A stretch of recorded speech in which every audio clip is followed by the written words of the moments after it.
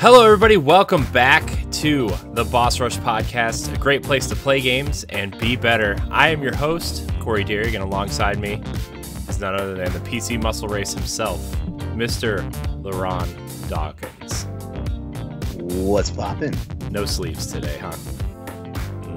When do I ever wear sleeves? We decided to bring the show back, and you're already in full LaRon mode. Oh, you know what? I can go put a better Just shirt on. shut up I mean, and sit I didn't know it was formal attire tonight. My bad. Also joining us, LaRon, is what? You moved her again. I hate this. Why? Well, I had this really nice introduction planned, but Stoy is here. Stoy from EXPcast is here. Oh my god. With his girlfriend, Tifa. Thanks for introducing her. I didn't want her to feel left out. No. I was worried you weren't going to say anything, and I thought this was going to be a whole big thing in the intro, and I thought we were going to start fighting right away. It was, and then you ruined it because you moved her. Again. I ruined it. I guess she just wanted to sit in a better position. We didn't want her to feel like a third wheel or sixth wheel. Fifth. 1, 2, 3, 4, fifth wheel. Yeah. Okay. Rounding out Yeah. this troop tonight. That voice you hear is Stephanie, writer extraordinaire.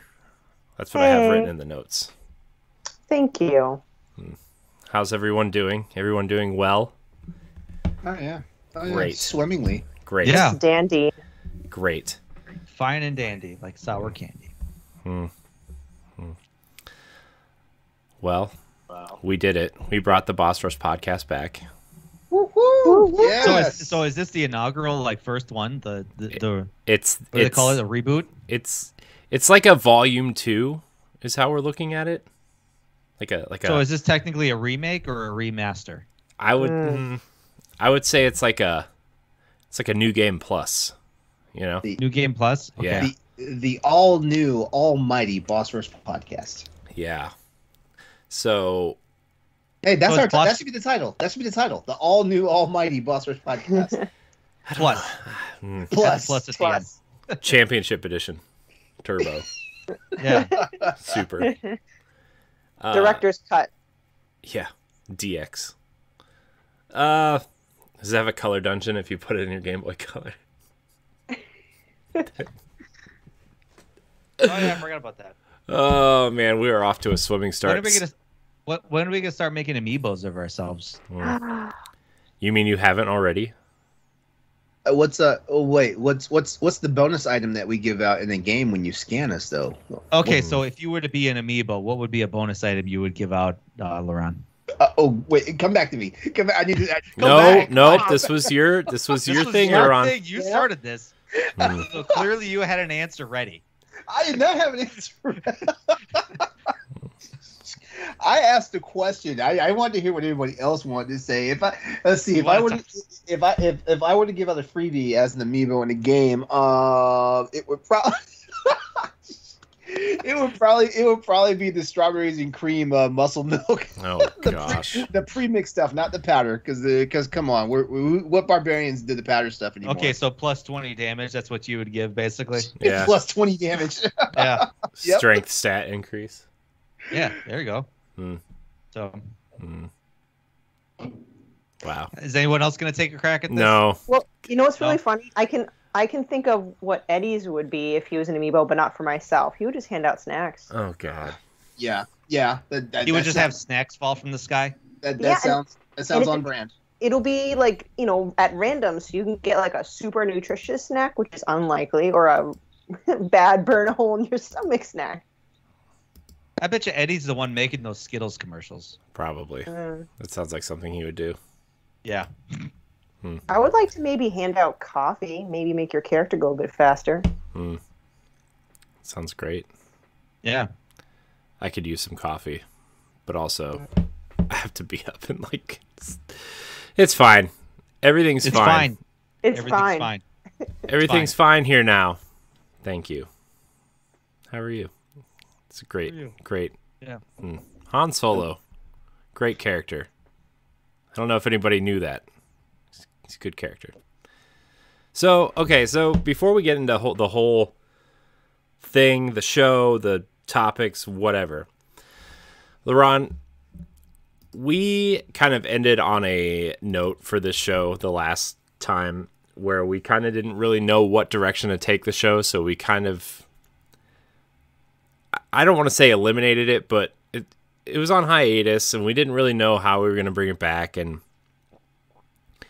I'm not, like, at a point when we were recording, probably like, I don't know, maybe after E3, like the first episode after E3 or whatever, my thought was like, we do so much, we have so many people involved with the other shows, do we really need the Boss Rush podcast, and what purpose does it serve, right? Because people who've been listening to us for a long time know that the Boss Rush podcast started because Ed, Jesse, and I didn't have time to do Arsenal X and Power Block, so we merged them together into one show, right? Then obviously we brought the other shows back. Boss Rush still existed, and we just kind of, it never really had an identity of its own because that was always its identity, right? So now I feel like we brought it back, and this is me personally, is like, I felt like even though the network might not need this show, I feel like selfishly I think I need this show a little bit, and like I feel like it's a way for all of us to interact, because I felt like we lost that when the show disappeared, right? Where like, yeah, everybody, like Power Block has its crew, Arsenal X has its crew, Crossroads has its crew, Celeste is doing her interview stuff, right? And like, but there wasn't that show where we all came together, you know, or at least like a form of all of us came together. And I feel like this is the show that it's like the glue that holds us all together, you know. It's like the point where you're like, hey man, let's grab Stoy this week, let's grab Stephanie this week, let's get more people involved, let's get entertainment stuff involved, let's get the writing stuff involved. Like, I feel like this is the way we kind of decided that it's going. We're gonna come together, we're gonna bring up topics, whether it's a banter piece from the website, whether it's like something going on in entertainment, what we're playing, maybe what we're watching, that kind of thing. And I don't know, LeRon, how do you feel about it? Because we've actually been talking about this for a while. Oh yeah. I mean, this is the flagship for Boss Rush Network. As a matter of fact, not only has the Boss Rush podcast gone through a rebranding, also Boss Rush as a whole went through a rebranding. We're now the network and not just Boss Rush Games on stuff. And honestly, with all the work and dedication that a lot of our contributors put on the website and stuff, like I think one of the best things that we can do as a service for all of our talent is to actually appreciate and have our talent, you know, on the Boss Rush podcast and things like that. It just also helps, like, you know, like a lot of people go to the website, they read our articles, they read our banters, they read our rants, they read our editorials, they read our reviews and stuff like that, you know. But the actual podcast shows, Arsenal X, Power Block, Crossroads and stuff, that's like 1/10 of the talent at Boss Rush. And so it's time to display and show off some of the other talented people, you know. Also, you know, like when you start seeing the face and hearing the voices behind it, it's a lot easier to like digest the articles and stuff like that. And that's one of the things I thought we could really do. We could celebrate our talent here. Mm-hmm. Yeah, and it's like, it's really easy. It's easier like when you see the faces attached to the writing stuff, especially because like the podcast stuff, like you either watch us live or you watch us on YouTube, whatever. It's easier to find our faces everywhere because, well, look at this. Who doesn't, you know? Hey, but look at us, man. I know. Look at us. Look at us. Look at us. I put on my best hat tonight, just for you, Stoy. You know, Cap face back. How does that saying go? Like backwards cap, like Fred Durst.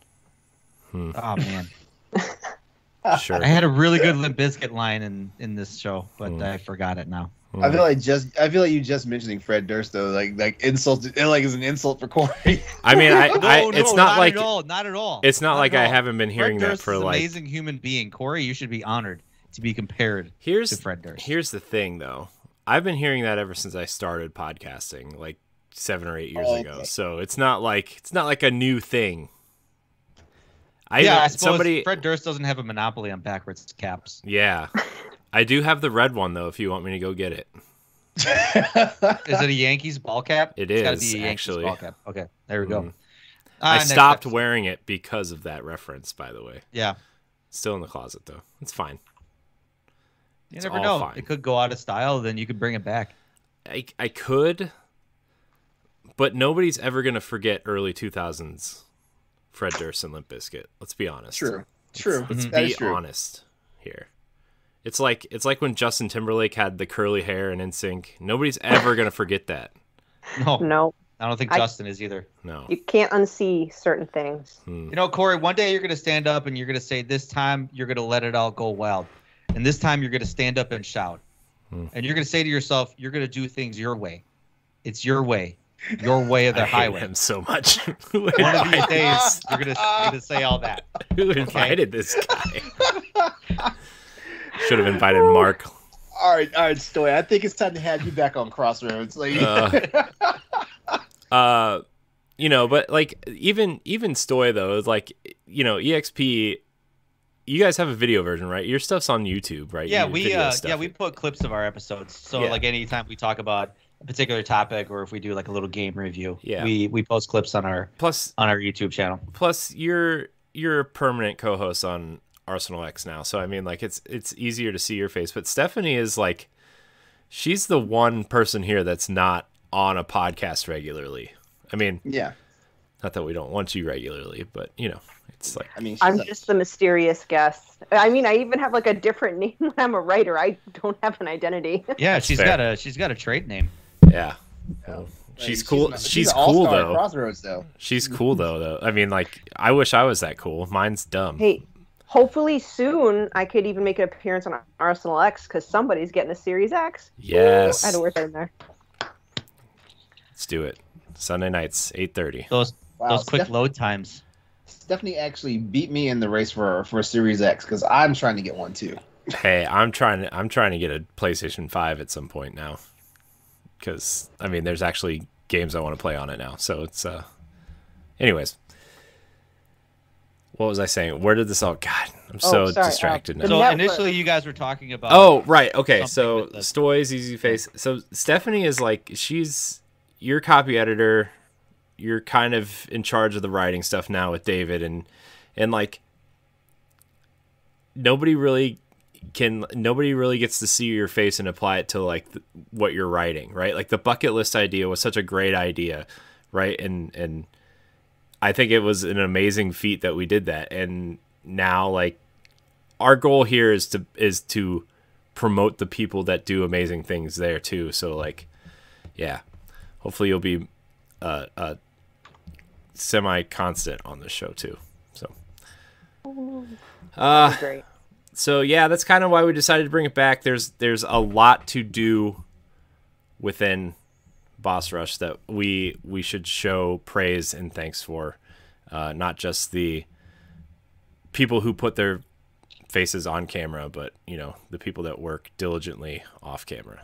So Well, not to be cheesy, but if the name's been updated to network, having different people, come through and introduce themselves on the show, that's how you define networking, really. yeah. So, and remember, I started off as a fan, right? Like in my 1v1, I kind of mentioned that. First started with Nintendo Power Block, then I went to listening to just Boss Rush, and then, because I had a PlayStation, I started listening to Crossroads, but I didn't know about all like the other members like Lore Together and EXP Cast, and then I started talking to Pat and Stoy, and they're freaking hilarious, and now I always listen to their shit. So like introducing and conversing with these people here is a great way to let people know about all this awesome stuff. Yeah. Plus, like, I feel like if you can put a face to a personality and apply it to like what you're reading or something, like it makes it that much more enjoyable. Like a lot of the times when I used to go to like IGN or Game Informer or something, and I would listen to their podcasts or whatever, and apply that name to the article, you could kind of like hear that person's voice as you're reading it and like apply their personality to it or whatever. And like, I mean, that's something that I do. I don't know if anybody else does. Maybe I'm just weird, but I never did that. I thought, Stephanie, you and I talked about that once before, how like if you read a book, like do you read it in a particular voice? I was talking to someone about that, and I don't. I read very boringly. Stoy plays every part in the book he's reading. Yeah, every part is me. Like the villain is me, the hero is me, the heroine is me. I'm all the females and the males. I mean, the dogs, too. oh God, I'm the narrator too. Oh God, the romance scene. Ooh, I'm sorry.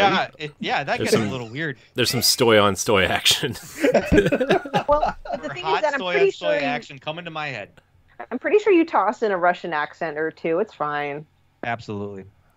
Well, today I accidentally made fun of a woman with an English accent, and I was like, "Uh-oh." Yeah. You should hear my Russian accent, I said to her afterwards. She's like, "Oh, I bet you it's brilliant." And I was like, "Yeah, it's pretty good." And then I ran away. Oh man, that's a good time. So Stoy and Stephanie, thanks for being here tonight. It's going to be a good time. I feel like. Thank you for embracing us and inviting us. Yeah. I'll just say. Oh my gosh, LaRon. What? Just kidding. I was just gonna say, like, you know, we're gonna have fun. We're gonna shake things up. We're gonna have fun. You know, like it's gonna be different, but it's gonna be the same Boss Rush podcast that you always know and love. Yeah. And you're just gonna see more of our extended faces. Not me and Corey are always gonna be here. Not always. That's not true. We're both always going to be here, LaRon. Always. Okay. Yeah, don't Every say week. such things. I was aren't going nowhere. I was trying to fire myself. Thanks. Committed for life. We can't fire you. You get the clicks because I don't know. Listen, there always has to be a face and a body for the podcast, and LaRon, you fit both. Yeah. Ooh. It's definitely not me. So this body's kind of like 20 pounds overweight right now. I don't know if they want all that. Man, according to the BMI chart at your doctor's office, everybody's overweight. that's fair. I think I'm technically obese. I'm afraid to see what mine says then. Jeez. Don't even bother. Don't even bother. Anyways, so before we get into topics, so basically the format of the show is there's gonna be four of us here. Everybody's gonna bring a topic. We're gonna talk about what we've been playing, watching, doing with our lives. Everybody's gonna kind of bring a topic, and we're gonna talk about that topic. And then on the plan is for the show the full show to release on Monday, and then Monday night through Friday night we're gonna release the topics as pod clips. On the website and on YouTube, because like pod clips, LaRon, you and I talked about pod clips for a while too, where like theoretically it's a good idea, but for me at least, I know Crossroads, for some reason you get like one that hits like a gajillion views every week at some point. Yeah, I just feel like I have like maybe we were just flooding the channel with them or something, but like I just feel like I haven't been doing the pod clips in a way that is productive. Right. And it just felt like extra work for no reason. Right. So what I want to try to do with pod clips is do what we've been playing and then the four topics as pod clips at night throughout the week. Right. Because we'll have like one of the main podcasts goes up during the day. A pod clip from this show goes up at night. And then, you know, whatever happens. But we have a couple of announcements as well. Real quick, LaRon, okay. We're going to be doing Boss Rush After Dark as a weekly supplemental show. You guys are making a Pornhub channel? Yeah. Making one. We already have one. Where have you been? Yeah. Oh, yeah. Clearly not on Pornhub. Why not? If I search it right now, am I going to find it? I hope not. Jesus. I'm going to go into incognito mode. Nah, I ain't gonna. So the plan with After Dark is we want to get to a point where we've talked about launching a Patreon at some point, because I feel like a lot of people do a lot of work at Boss Rush, and I feel like a lot of people deserve to be rewarded somehow, as well as like if you want extra content from us, nothing. So the Boss Rush podcast and all the base shows are still going to be free, right? Like there's no early access really to anything. No, like whatever. Nothing is going to be behind a paywall. If you want stuff like our bonus content, some of it early, some of it is going to be exclusive. But if you want some of it early, like After Dark's going to be, I think, like a week early for patrons, and if not, then you just get it a week later on a separate feed. So LeRon is going to be hosting it. I think it would be pretty boring and pretty sad if I hosted it. So we're going to get somebody that's exciting and, oh, come on. No. Somewhat visually appealing to host the show and like, So is LeRon going to be in like a hot tub or something? Yeah, it's hot tub Twitch streams actually. I'm going to green screen a hot tub. That's actually a hilariously awesome idea. Actually, I'm going to be honest with you. Super easy to do. Super easy to do. So, LeRon, do you want to tell people what your idea is for After Dark? I mean, we've talked about it, but I think it's a great idea. To be honest with you. So all right, so. All kidding, all jokes aside, After Dark is basically okay. Like you guys see a lot of us, in our persona, on our individual shows and stuff like that. So whether it's Crossroads, Arsenal X, like Nintendo Power Block and stuff like that, you see us when we're still being gaming dorks and stuff like that. But guess what? We don't always have that on 24/7. So so After Dark is going to be one of those shows where you actually get to learn more about our normal personalities, and some of our normal personalities are pretty dorky too. So don't worry, you'll see that. You mean LeRon? You're not a excited PlayStation podcast host 24 hours a day, 27 days a week? Oh no, because I'm an IT guy, which means I also do computer stuff. God, you're a nerd. I live on the internet 18 hours a day, which also brings complications. Do you also sleep in your Star Trek pajamas? God. Oh, yeah, and it's a red shirt too. So yeah. But basically, with After Dark, it's going to be the show that we don't really talk about games. If games come up, it happens. But we're not always talking about games. We're talking about like real life stuff, things that are important to us, and we'll also have a spin on it. We'll try to make it so like it's something that's definitely interactive for the audience and for the fans and stuff like that. For the fans, but. Only fans? Only the fans. Only the fans. Yeah, but basically, people also want to know that we're human beings and stuff, like not just like super nerd 99 like the host of Nintendo Power Block, Yeah, those nerds. Nerds. Yeah, so yeah, that's basically the premise. Sometimes it might be a little not safe for work, but for the most part, and I don't mean visually. I don't mean visually not safe for work. But yeah, that's pretty much After Dark in a nutshell. Like it's gonna be us being ourselves and talking about things and kind of talking about things that are kind of relevant. So hell, there might be a little bit of politics involved. There might be just a little bit of normal everyday life stuff involved. I don't know, we might just have like one of those philosophical conversations. What's like the best way to cure cancer or something? None of us are smart enough to really figure that out, but it might be nice to talk about it. And no, that's not a topic. That's the first thing that came to my mind. I know. I was starting to think of some ideas. Me too. I was like, Well, you could zap it with a bunch of radiation. That could be one way to do it. Well, don't be like a former not ruler, like a former president of our country and is drinking bleach and stuff. No, don't do that. Sick. That's one way to do it. We'll write that one down. Just kills everything. What's everybody using now? Horse tranquilizers or something? Yeah.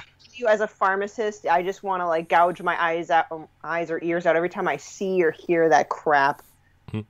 Sorry, that just made me very angry. Stephanie, you're not up on your horse tranquilizers yet. You're not. A horse dewormer. Yeah, I don't want to rot my insides out. But see, that could be another conversation. Like Stephanie is like a pharmacist in real life and stuff like that. So we could talk about some of the crazy antics that she's encountered without her violating HIPAA. Got plenty of stories during my overnight shifts back in the day, for sure. As long as you don't say names, that's it. Nope. Mary C. says. Mary C. Or like from The Office, there is this dentist named Mr. Crentist who walked into the store. I had to do that for some social media posts for something I was doing for my other job, and you're not allowed to use real names. So she's just like, make them up. I'm like, okay, like, fake names. Do I get fun. points for creativity? No, I think you should. I don't. No points. So the other thing, the other kind of announcement here is, I've been working on a revision of.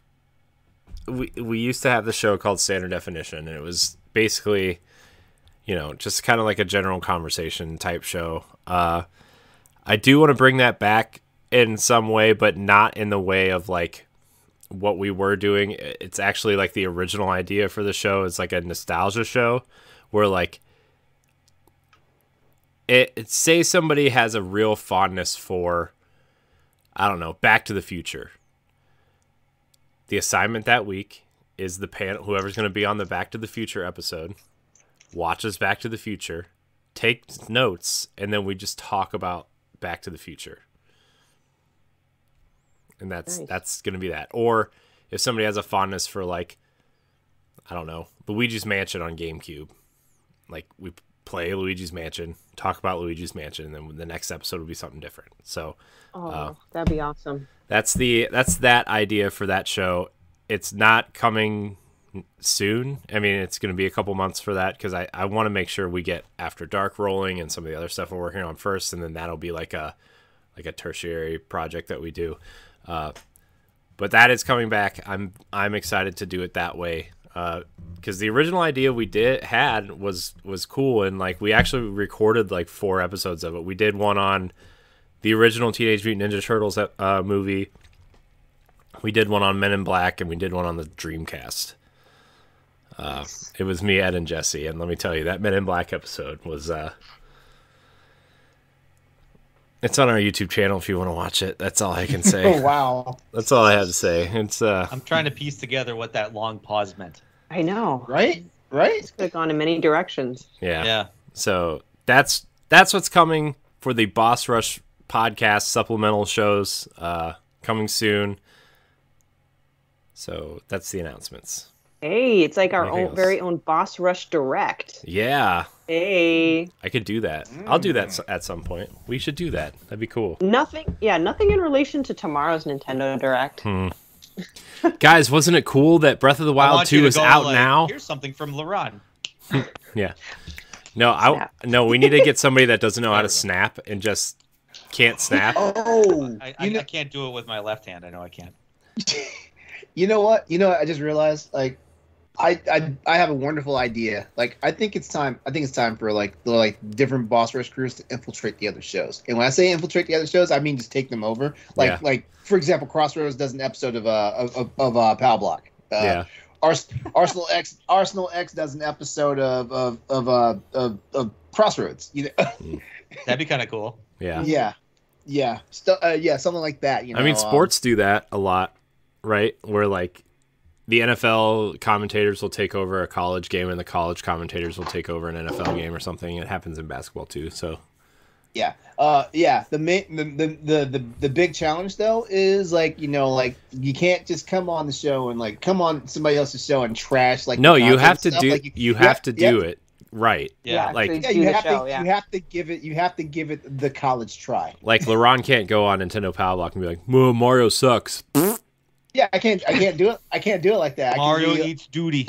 I can be like, this is the reason why Mario sucks, and actually have a conversation about it. But Loophole. Come on.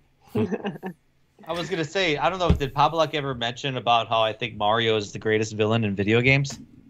No. Well, it's an article on the Boss Rush net, bossrush.net. Look it up. I know this. I alluded to the fact that Princess Peach is not just as innocent as everybody thinks she is. They're like her and Bowser are married. Exactly. Like, there's a reason why she keeps letting herself get kidnapped by Bowser. Yeah, because they're married and Mario is the jealous villain. Mario is the video game's greatest villain. Isn't that basically the story in Braid? Isn't that basically what that is? Yeah. I didn't play Braid, but I know that. Aren't you playing the bad guy the whole time, like the jealous stalker guy or whatever? What a terrible premise for a game. But it was so shocking at the end when you found out. When you found out, yeah. Oh man, you were the villain the whole time. Yeah. So that's it. Those are the announcements. There'll be more coming soon. Just keeping you updated. But what are we playing, watching, doing in our lives? Let me tell you guys, I've been watching Ted Lasso show. That is a special show. I love that show. I didn't think I was gonna like it. If I had a nickel for every time someone told me to watch Ted Lasso, I'd have a lot of nickels. Me too. A shit ton of nickels. Here's the Enough thing. to buy like a soda. Yeah. A 6-pack. Buy a 30 pack of Pabst. We all owe nickels. Wow. I have heard that if you are into soccer, though, it's kind of a turnoff. But really, that's what I've heard people say who are like into. I think that's probably why I don't watch it. Yeah. Oh, okay. Well, because I've heard, and Corey, you may not know this, but I've heard a lot of characters in that TV series are based off of real players. Mm-hmm. Like one of the more popular players that I know of, Vinnie Jones. He actually did movies. He was Bullet Tooth Tony in Snatch, but he was a very infamous defender in England that would just jump kick and slam people to the ground, like legitimately, pretty hardcore. There's actually a very famous picture of him squeezing some dude's nuts, like the plainest picture is day, like him just a handful of nuts, right in his hand, like grabbing it and holding onto it tight, big old handful. This is really an apt description of this picture. I know. No, I'm telling you, the picture shows it all. It's like you got a whole handful of it. Like we're talking full finger squeeze. Like I gotta find this. Vinnie Jones and Paul Gascoigne. That's the picture you need to watch. You need to Google. I'm gonna type Vinnie Jones and it finished it for me. Yeah. Wow. So it's a very infamous picture. So anyway. Wow. But yeah. Go on. Oh. See, it's a handful. It's a handful. He's got it all. Jeez. Yes. All of it. Every centimeter. Because it's England and they do centimeters over there. Every centimeter. All in his hand. Talk about like it's like a lot. I don't know. Like, what are you trying to say? Man. It's just like, are they already like, are these first guest on After Dark? Are these balls large? Like, why is this picture so in depth? LeRon, describe the picture to us. Okay, legit. So what we got in this picture is we're gonna describe testicles. This is our first show back. This is the content. Here it is. We got Vinnie Jones, and he's got this mean ass grit on his face. Like, I mean, like it looks like he's like gritting his teeth so hard that he's gonna like just fracture all of his teeth. And in his left hand is just full on. It's like he's got this dude right by the crotch, and and poor Paul. I mean, like you can see the look of agony on his face. It's as clear as day. And of course, every man has that stance when something's happened to their nuts. Yeah. and that's what's happening in this picture. He's trying to pull out of it, but Vinnie Jones has too much of a handful. Yeah. I think he's like, it's like a Venus flytrap around that dude's nuts. Just like all of it. It's like it's not letting go. The disrespect, I swear. Yeah. Like did he even get a card for that? I don't know actually, because Back then, they didn't have like instant replay, so. Can you imagine if that was like? Let's watch it again from a different angle now. Yeah. Oh, yeah. Like, I mean, in this day and age of sports, that would happen. You'd get multiple takes of that, and like it wouldn't just be immortalized, forever in like just a snapshot picture. Because this is like a black and white picture that I'm looking at. It'd be replays. It'd probably be on T-shirts and shit. Yeah. Memes, absolutely. Yeah. Oh yeah. Man, what year did that happen? What year was that? Ted Lasso. I'm sorry to derail. I do that quite often. I'm sorry. But fine. no, for real though. Ted Lasso, like legit, like is like doing like caricatures of like actual like soccer players. Yeah. Okay. Yeah. I did not know that.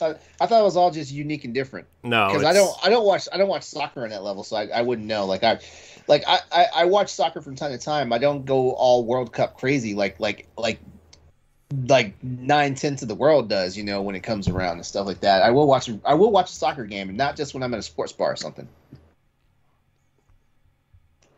Okay, so Ted Lasso and testicles. Corey, what else? Mm-hmm. Yeah.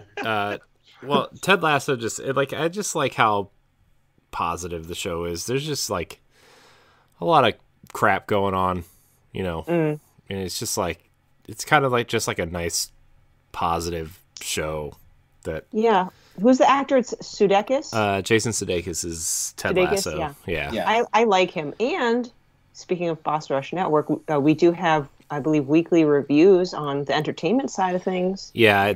Yeah. The Ted Lasso reviews go up every Saturday, right? Saturday. The entertainment reviews go up on Saturdays, I think, or Sundays. One of those days.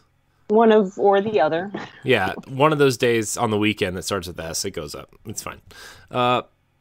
So I've also been playing a lot of Destiny, which is not like anything new.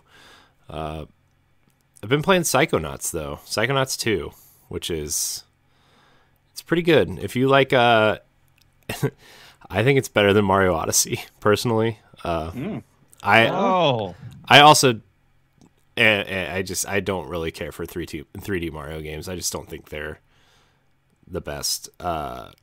Whoa! But I swear, what's funny about this right now? Like Corey's saying this right, and like on Crossroads last night, he was smashing all of Austin's hopes and dreams because like every game that Austin loved, Corey couldn't stand. But everything that Corey says about games, like I actually love it because I have the same opinion. And 3D Mario games haven't really slapped for me in a while. No, I think the last 3D Mario game I actually completed, honestly, it was Mario 64. I guess Mario 3D World, technically, but I don't really count that as like a full 3D Mario game. Mm-hmm. Yeah, that's kind of a weird one because it's like isometric. Yeah, I love Mario 3D World though. I think it merges the two perfectly. I think I like the bite-sized levels, but I also like you have the freedom to roam around a little bit. That is probably one of the funner co-op games to play because it's so I don't know, you could lose friends over that. You can actually. With Pat and Celeste, and Pat really screwed me a couple times. I'll remember, Pat, when you listen to this. I'm gonna remind him every chance he gets. It's like one of those episodic games. Stephanie will remember this. Yep. Actually, there's a good Stephanie off a cliff. Stephanie will remember this. Yes. Corey, you should have like a segment where you just like talk about a hot take on a video game that's very popular and well loved that you don't like. I could do that right now. We talked a lot about BioShock and The Last of Us last night. I feel like I think he already mentioned that Psychonauts 2 is better than Mario Odyssey, so that's. Hey, I can't argue that because I've never played Psychonauts yet. And 2, believe it or not, I have not beat Odyssey. I tried so hard to love it, and I don't hate it. There's nothing special about it. I feel like I watched my boyfriend playing Odyssey, and I swear, like it's the most convoluted like Mario game to date, in my opinion. Mm-hmm. And this is coming from somebody that just did not have a wonderful time with Galaxy. I did not. Yeah, I didn't finish Galaxy either. I couldn't do Galaxy. It's just I don't know. I just don't think there's anything special about what were we talking? Odyssey. God, Galaxy, Odyssey, whatever. I don't know. Odyssey. like throwing the hat is like a neat mechanic, but like there's clearly kind of quote unquote set pieces where you use it.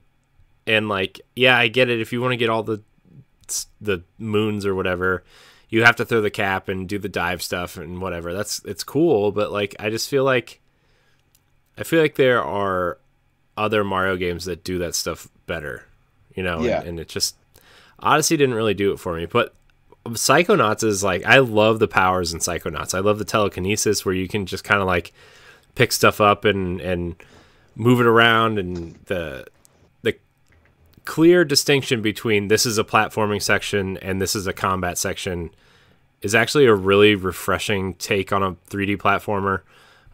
There's not a lot that gets in your way when you're platforming unless it's like a very deliberate section where you're like, where they really just kind of map it out to you and say, hey, there's enemies in this platforming section.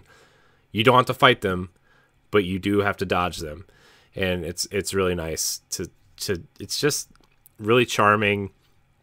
And the way they deal with mental health in that game is really surprisingly accurate in a fun and kind of simple way. It kind of just explains it in a really simple way that, like, I don't know, it makes everything so clear that, you know, maybe somebody is confused about something, and, you know, why is mental health a big deal? They kind of do that in a cool way where, like, you go, I don't really want to spoil anything, but one of the first levels is like a casino level, and one of the teachers seems to have a gambling problem, right? So you go into her brain, like the whole premise of Psychonauts is you go into people's brains and kind of see what kind of world their brain produces, right? So the teacher equates risk with reward, and so that gives her a gambling problem. And like, you use some of your moves to kind of detach risk from reward and attach reward to something positive or something that will change the course of her life because she has a gambling addiction. And it's really a neat way to process that information. I really like it. It's a little, some of the parts are a little bit too long. Like, some of the stuff drags a little bit, but it's only like a 12-hour game, and if you want to do everything, it's about 16 to 20, I think. So it's a nice surprise. I'll say that, because I liked the first Psychonauts enough, but not enough to be like, oh, this is the greatest game ever. I like Double Fine is one of those studios where, like, I appreciate what they try to do a lot. I don't really enjoy playing their games. But Psychonauts was like the one game that I was like, okay, this is cool, this is fun, this is doing something interesting. And then Psychonauts 2 is like, they have Microsoft money now, so they can make the game that they want, pretty much. So it was really fun to see, and I'll probably end up finishing it this week. So you got me intrigued in this now. I mean, it's just sitting on my Game Pass library. Like, I could download it any day I want. But yeah, same here. Yeah, like he spoke about it last night on Crossroads, and like hearing him speak more and more about it right now is like, I'm going to take the plunge. Mm-hmm. I didn't really enjoy the first Psychonauts. Maybe it was just because I wasn't in the right headspace for it. Yeah. But I'm going to give this one a shot. Yeah. I mean, it's not like the game where you're like, you know, sometimes there's that game where maybe you don't know what you want to play and you just pop in a game and you're like, oh my gosh, this is the game I'm committing to like for 40 hours because it's so amazing. I wouldn't say it's one of those games, but like, if you're in the mood for something simple and you enjoy platformers and you enjoy quirky characters and like a positive spin on a lot of things, and, you know, I think the things that they do with mental health is actually really interesting too. So I would give it a shot. It's on Game Pass.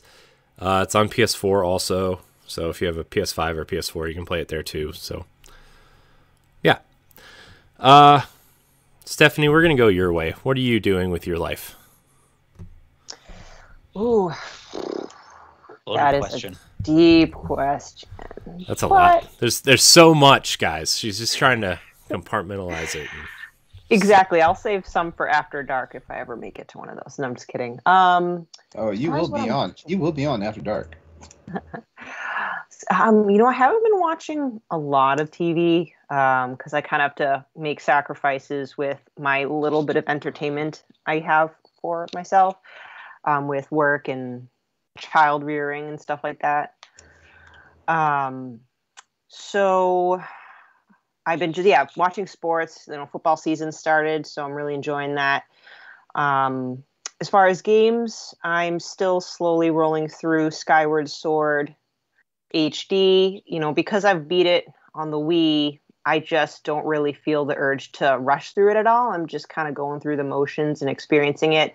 And my son is obsessed with Zelda. It's kind of my fault. I created this monster because he just wants to be Link for Halloween last year, this year, How for dare every you? year. Well, but now, so he'll take the left I almost said Wiimote. Oh, left Joy-Con. I have the right Joy-Con. He'll control where Link walks, and I,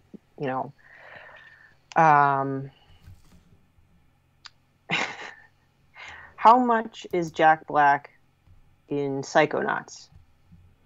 Sorry, I just interrupted. I mean, popped in the chat. He's in it quite a bit. Sorry, I didn't answer it right away because we were in another section of the show. But he's in it. He's like one of the main characters. He's not like Raz. Like you're not playing as Jack Black, but he's in it quite a bit. So he's funny. He's Jack Black. He's funny. He's there to be funny. So kind of suck if he wasn't. I forgot about that. I think that's just another point and reason for me to play it. Yeah. So thanks, Austin. Well, him and Tim Schafer are like good friends. They're pals. So, They're yeah. pals. Yeah. So. All right, but yeah, so my son and I play Skyward Sword together. I'm trying to get through Firewatch because there might be a Talk the Walk on that, and I want to be able to talk about it. On my PS4, I'm just enjoying the vast world known as Ghost of Tsushima. So I'm working through that, and I'm starting my 5th novel, so a lot of my times, whatever time is left, is going to that until I get my Xbox Series X. Because once that happens, I'm already created a list of all the games that are on Game Pass that I need to download and play. So now the nerd made a list. Yes, I did. It's like quadrupled now that I know I'm getting a Series X. Oh boy, guys, I can't wait to play all these games. Psychonauts 2, Halo 5. Hey, you know what? At least That was it's my not best a list impression of of you. I'm sorry. Nintendo only titles. Okay, I'm expanding and diversifying. Story. Don't make me break out into some Journey. That's right. You straight. You stick it to him. Fine. I'm gonna put you on mute just in case. I'm ready. I'm ready. But just I hate to be pretty boring, but that's kind of it. I am excited about the Nintendo Direct tomorrow. I have plans that evening that I kind of want to cancel so I can watch the Direct because I'm a horrible person. Cancel them. But do it. So that's it. Nice. Yeah, Skyward Sword is it's a weird one for me. I'm trying. I'm enjoying it. I'm not playing with the Joy-Cons. I'm just playing. I'm granted I haven't played it in like a couple weeks, but I'm playing with the buttons and it's cool. It's cool, but I wish the button layout was a little bit different. Just like a little bit, But anyways. Yes, Austin, I am a Patriots fan. Yeah, but you're from there. It's fine. If she's from there, it's fine, Austin. Okay? It's the people that live in the middle. It. Yeah. I bet it really hurts that Tom Brady won a Super Bowl last year, though, doesn't it? Well, not for me, no, because I don't know. I'm also I am a fan of Brady. Maybe not as obsessed as some people take it. I know a lot of people that have unhealthy obsessions. Yeah. I'm more of hey, good for you. I don't control what how the Patriots how they handle and how, their team and stuff like that. That's just all political to them, money, whatever. So they make those decisions. It's not me. So I'm happy for him. It just shows that he's not too old to keep doing what he's doing. He can bring a horrible team and lift them up. That's, like I said, it doesn't bother me. So he came in with a lot of demands, and I remember people shit talking him in the beginning of the season because he was pretty hard on his teammates, making them do these things, and he's just screaming at him on the sidelines. But ultimately, they became one of the most disciplined and successful teams that season. Obviously, the most successful team of the season. because of that kind of discipline. Yeah. He probably also force-fed them avocado ice cream, like he just knows what to do. That just sounds gross. Is that a thing? Yeah. Yes. Avocado ice cream? Yeah. Yeah. Damn it, white people. Stop. You need to stop with this shit. This is annoying. God. Yeah, there's a famous Boston radio station where they used to kind of like poke fun at Tom Brady and his diet regimen because they'd follow Brady very closely, and they would talk about how he's all into avocado ice cream and all that jazz. I'm like, I don't know. There's certain lines that I'm not sure I can cross. Yeah, I mean, he's clearly doing something right. He's like 43 and still the best player in the NFL. So I mean, let's be honest here. I don't care for Tom Brady, but you can't deny that he's one of the greatest quarterbacks who've ever lived. Yeah. He makes those sacrifices to achieve those results. I'm fine with kind of eating my ice cream, my regular ice cream, and just not having superpowers. I just want to point out that Baker Mayfield has the highest completion percentage of any quarterback in the NFL right now. Just going to throw that out there. Go Browns.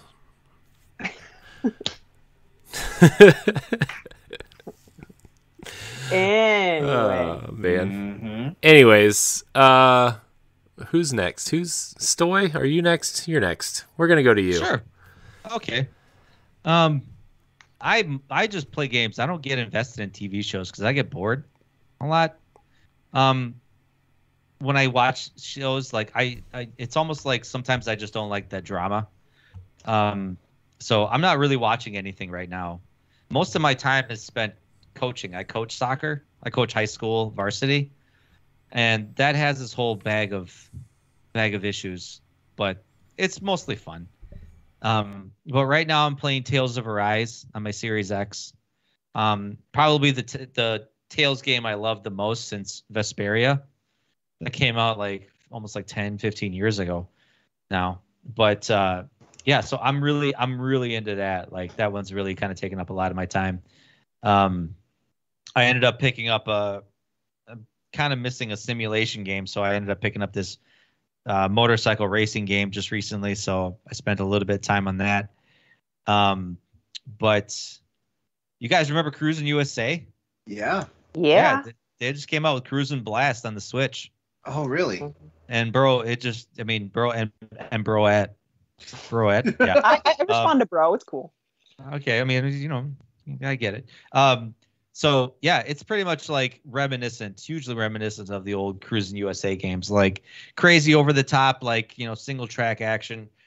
Corey asked me if you could race as a school bus. Yes, you can race with a school bus. You can run over like animals like usual. The only thing that it's missing is the weird stop motion animation bikini girl giving you a trophy at the end of your race. That was a little awkward, like as a 12-year-old kid, like hoping your mom's not around, like shit. You just got to tell your mom, I'm good at racing games, Mom.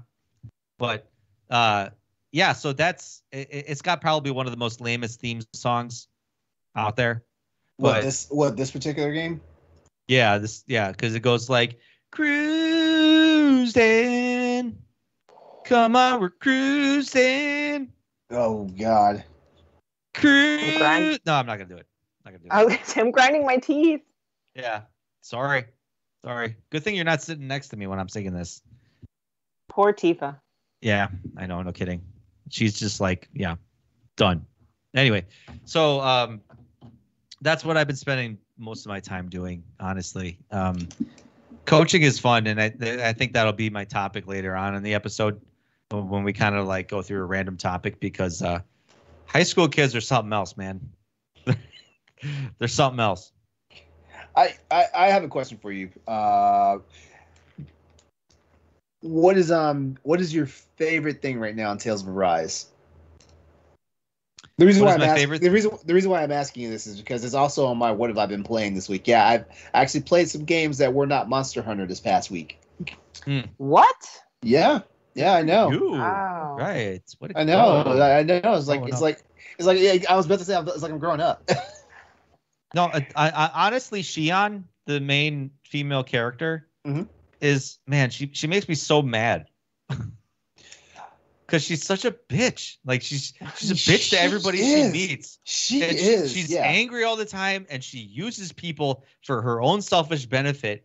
But damn, she's probably got a very tragic backstory that I'm just waiting for that to drop. Yeah, for her to be like, I was abused as a child. My parents locked me in a cave for hours and days and weeks on end and never fed me and everything. All I feel is pain and misery and suffering. And then it's like, damn, that is tragic. No wonder. Yeah, I'm not far enough in the game yet either, but I also am in agreement. Like, she is a bitch. Yeah, so that's where it's like, I mean, something has to be driving her. And I think I've always been vested in characters. Sometimes story isn't enough to hook me. Like a game could have the greatest story, but and that's why I latched on The Last of Us 2, because the storyline in that game sucked. The storyline of whatever, just murdering each other, whatever. It's kind of a shitty story. But the dynamic between Ellie and Laura? No, not Laura. I keep calling her that. Yeah, but, that's the actress that played her. That's the actress that plays her. But Abby. Yes. Those two characters are probably some of the strongest video game characters like in video games in recent to date. Mm-hmm. So Shion's character just intrigues me so much, and I think that's what's kind of like hooking me in, because I'm like, you're waiting for the other shoe to drop. Yeah, and I'm waiting. I'm like finding out more and more about her, and there's those moments because there's a lot of character dialogue in this game, and you get these like character dialogue. There's a lot of dialogue. Tales games are like that, man. I can't imagine how many hours of dialogue are in these games, but you really get to know the characters, and sometimes she lowers her guard, where she kind of gets shocked when people want to help her. Mm-hmm. And she's like, why would you want to help me? Why would you want to do this for me? And that's where I think her story is kind of tragic, because she was probably like alone her whole life, had to fend for herself and all this stuff. And I mean, not to mention anybody that touches her, she like basically incapacitates, kills them. She zaps the shit out of them. Yeah. So that's got to have its old ball of, trauma. Yeah. Oh, okay, cool. Because I was wondering, like I said, I'm also playing that game, so I was wondering what your take on. But you like the Tales of games, whereas I'm a person that I'm very leery of JRPGs in this day and age. Well, I mean, actually, RPGs in general, like, just don't do it for me anymore. It's been a long time since I want to say the last time I really invested in an RPG was back in the PS2 days. Mm. Yeah, so it took a lot for me to get into Mass Effect. Even though Mass Effect is a game that, if you look at me, it's like right up my alley. But it took a lot of convincing for me to say I'm going to give this game a try and stuff like that. It also took a lot of convincing for me to get into The Witcher 3. It took a lot. Yeah, The Witcher 3 was kind of a slow slog. I know it was. The first few hours kind of, You're just like hunting this animal for like 4 hours, and it's like, man, is this what this game is going to be about? Yeah. And that's when the story really picks up, obviously, a little bit afterwards. But yeah, and that's the problem with Mass Effect, the series, because the first Mass Effect was kind of the weaker. A slow burn. It was a slow burn. Yeah, it was a very slow burn, but it's worth it in the end because you get so much lore out of it that it makes playing through 2 and 3 that much more satisfying, because you feel more vested in the world. Yeah. Stoy, that was your one Mass Effect mention for this podcast. I was just gonna say that was my one mention, so that's it. We're done. Oh, Thanks for reminding me. I kind of opened the door on that one. I was the one that brought it up. I know, and I fell for it.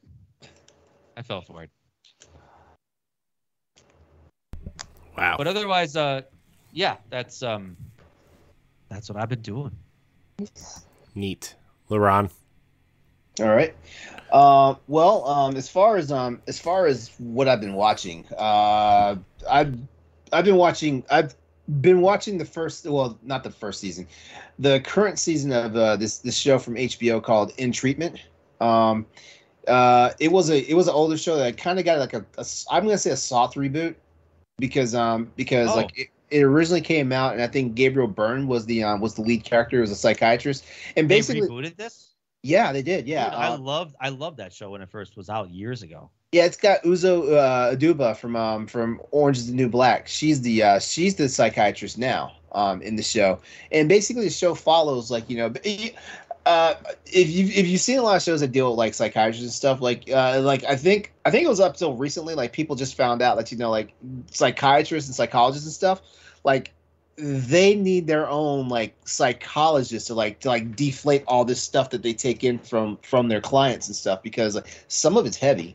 So basically, I'm almost done with this current season, and it's really good because basically it follows Uzo's character, who her name's Brooke. She's the psychiatrist, and during her week, she's got 3 clients, and like the talent on the clients is just amazing, but man, some of the stuff that they put out is heavy as hell, and then you start to understand why most psychiatrists need to also talk to a psychiatrist at the end of their seasons and whatnot, because it's a lot. And man, like I didn't think I was going to get hooked on a show like that, which is funny because like I did want to go to school I was thinking about going to school for psychology, so I don't know why this show wouldn't have gravitated to me, but it actually hooked me when I saw the very first episode.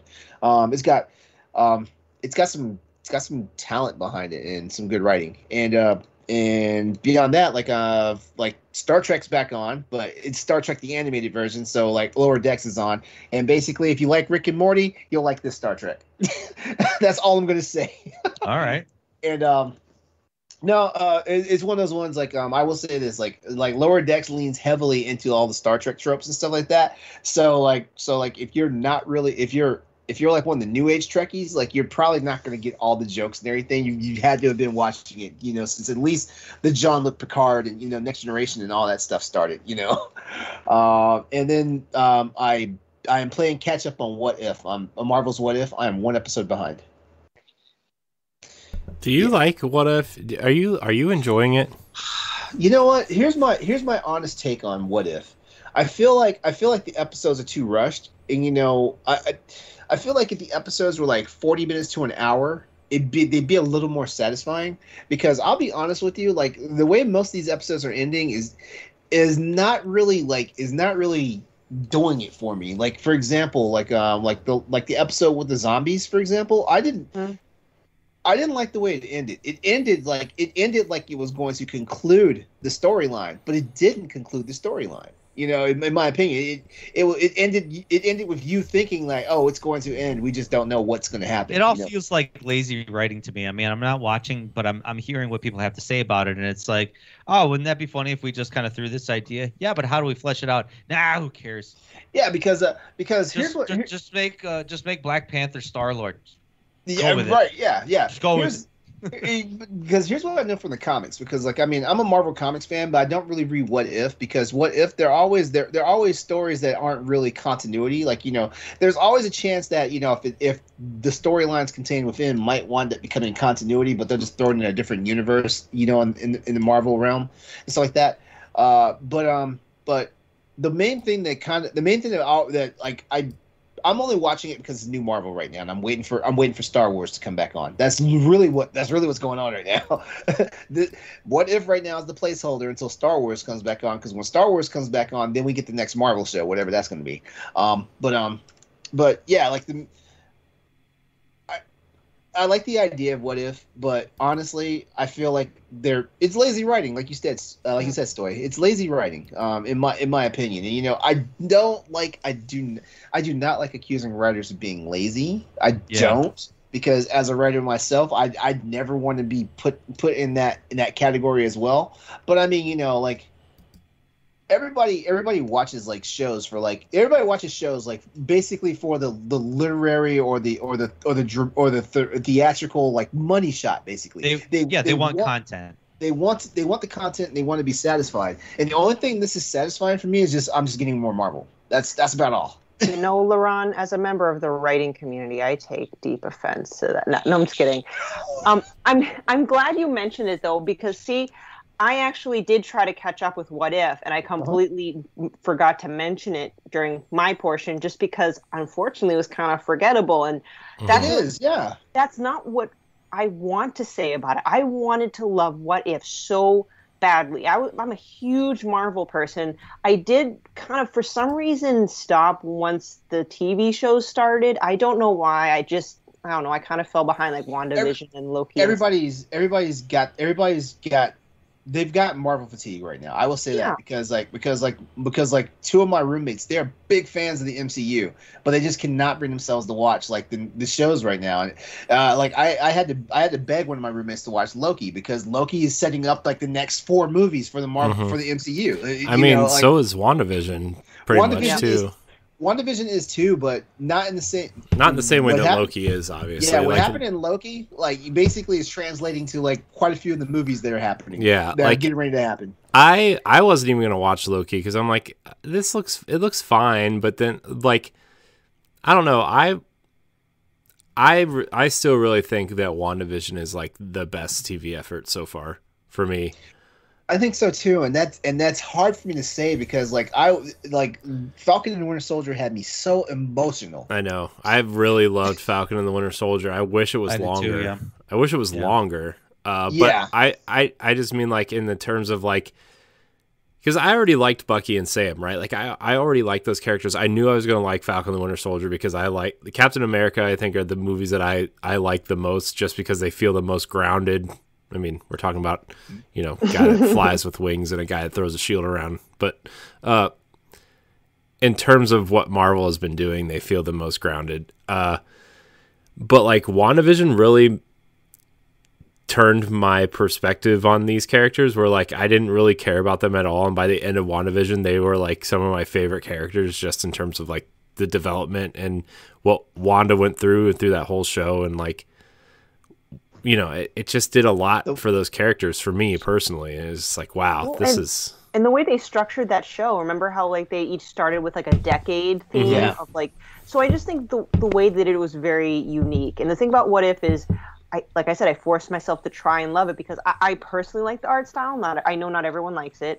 I like the concept, but as I watched a couple, like most of them, I'm like, like I did like the Doctor Strange one, and with the Doctor Strange one was wonderful. That was probably the best one personally I've seen so far. With the zombie one, it had a lot of potential, but like you said, if they fell flat. a bit, to me, it's like I liked Captain Carter. Like I really liked that one. That was a good one. It was a good start too. It was a good start. Yeah, it was a good start, but I was like, I wish this wasn't animated, and I wish this was a movie. Like I would have rather sat and watched like an hour and a half, 2 hour movie of this instead of like, it feels like these stories are crammed into a half hour show and they need to be longer. I think ultimately the best takeaway from the Marvel What If series is the fact that they got a lot of these actors to reprise their roles, and you can tell, for better or for worse, that these actors are reprising their roles because like you can tell some of them have never done voiceover work before, which also got on my nerves. Yeah, I mean, and like it just hearing Chadwick Boseman like 1-2 more times as T'Challa, like it's like, man, like we're gonna have to let this character go soon. We are, that's the sad part, things like that. But that's my ultimate takeaway from like What If. I mean, it's there, it's filling a void, but it's not doing what it's supposed to do for me. I'll just briefly go over the games because I spent a lot of time talking about TV shows. I'm currently playing Tales of Arise right now. I am just outside the first. Well, actually, according to my roommate, I don't even think I've cleared the first act because it said it took him like six hours to get clear of the first act and stuff like that. So I'm basically still in the opening of Tales of Arise. I'm enjoying it. Like it's been a while since I actually picked up a JRPG. You didn't beat Ballsack yet, did you? I did not. I did not. I can't. There's a lot of Ballsack talk on this show. Why? Ballsack. You're just. No, his name is like a Ballstar or something like that. But like every time someone says it, my 12-year-old brain immediately goes to Ballsack for some reason. I knew who you were talking about. I need help. Yeah, I was gonna say you were like, no, I haven't beaten him yet. No, so which tells me you just brought back a horrible memory. Why'd you have to just say that word? Oh gosh, what is this story? What has this led to? What is this Save it for after dark. Oh god, man. and the other game I've been playing, like it launched yesterday on PlayStation and on PC. I'm playing Kena Bridge of Spirits, and my God, like I knew I wanted to play this game like last year when they unveiled it at the last PlayStation showcase, but I did not realize that like I was gonna sit down, I was gonna press start, and I was immediately gonna fall in love with this game. Like I fell in love with this game in like the first 3 minutes. It's gorgeous, it's beautiful, and I can't wait to beat it so I can talk about it. Hell, I might even write the review for it for Boss Rush. Oh, boy. Ooh. Yeah. Wow. All I'm gonna say is if you have a PlayStation, a PS4, a PS5, or a PC, like the game is $40. Get it, get it. Honestly, in my opinion right now, it's an indie title that feels like it's a AAA. Wow. Okay. So it's a AA title. Okay, yeah, we can do that. A AA. Yeah, that's what they call it. Yep. So yeah, that there we go. Like that's all I'll say about that because I know I took up a lot of time with the TV shows. I mean, it's fine. It was good discussion. That's why we're here, Laron, to have a discussion. Intelligent discourse about ball sacks. Well, I mean, I'm Is that the name of the episode? I mean, I'm not. You know, I'm not trying to That's be gonna like. be the tag. That's gonna be the tagline for the episode. Boss Rush Entertainment, a great place for Discord about ball sacks. I'm just trying not to be like. I'm just trying not to be like. You know, like we've had guests and spots on these shows where you know, like we get to the what are we playing and they unroll the scrolls of Pythia. That's Pat. That's Pat on our show. Gosh, could you imagine if every game known to man? Could you imagine if Ed and Pat had a segment of what they've been playing? The rest of the panelists would just like turn off their cameras and walk away. Yeah. Pretty much, yeah. I think so. That's what would happen. Literally, I'd just be like, Grab oh, a couple drinks, make popcorn. I'm gonna go probably knock out a couple hours of Tales and whatever. Wow. All right. My brain hurts just thinking about it. I'm not gonna lie to you. It's just like That's why Ed's not invited on the podcast anymore because like they finished talking about their segments and I'm like, I played Forza. It's a racing game. It's pretty good. Can't. All right, Corey. So how about you? What's been interesting and exciting? I went first, man. You did? Ted Lasso. Wow. Oh, that's right. Yeah, that's right. That's right. It's been so long ago that I forgot. I see. My bad. I see how you feel the about ball me. squeezing picture thing came about. Remember? Yeah. Full circle. That's why we made you look up. Yes. Okay. My bad. I completely lost track in it. And I was actually paying attention. It's just that we just got so far along that I forgot. I'm sorry, man. I'm sorry. I mean, now I'm gonna get a stern talking to after the show's over. It's fine. It's fine. I'm forgettable. It's fine. Especially in the state I am today. Let me tell you what though. Work. I'm retiring today. Work is kicking my ass. I'm not gonna lie to you. It's just like, oh my God, because like people have quit and you know they don't. It's been a long 3 weeks. Wait, this is from the number one job, right? The job that you had since I first met you. Yeah. I'm just sending positive vibes your way. Can't go into too much detail, but what my company's going through, we've lost 3 people in a month that were very vital to operations. So, yeah. I get it. Last week between job number 1 and job number 2, I worked almost 80 hours last week. Dear Lord, how are you still standing or sitting or whatever? Right? I don't know. That's a good question. And I've worked over 40 this week already. So, neat. In addition to parenting, I'm sure it's just... Oh, yeah. They're just perfect fumes. angels all the time. They let me just relax. It's awesome.